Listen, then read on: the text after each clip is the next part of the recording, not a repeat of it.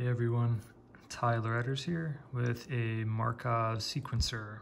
So there are 3 nodes in this Markov chain. We've got A, B, and C. These correspond to these pads of 4 here, A, B, and C.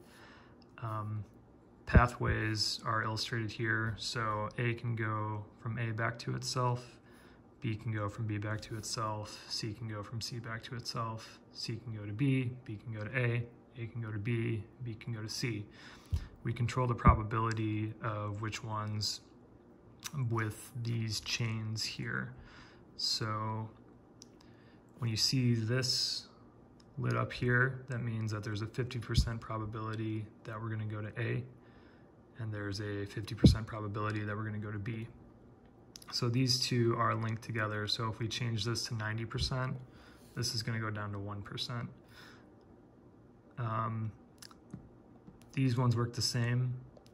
With B, however, there's 3 different paths it can take, and that's a mysterious but consistent black box for how the algorithm there works. Then you can set the notes with the pads. So again, all 4 of these buttons do the same thing for each one.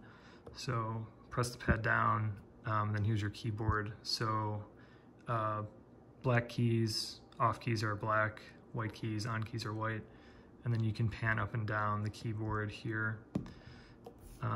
Starts right here, this button does nothing, and then these 2 nudge your tempo up and down. So let's give it a listen.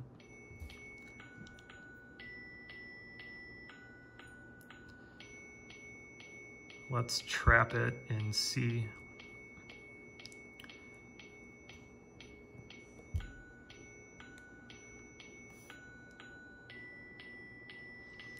We set the probability to 100 here, so it's just going to loop here forever. Let's trap it back into A.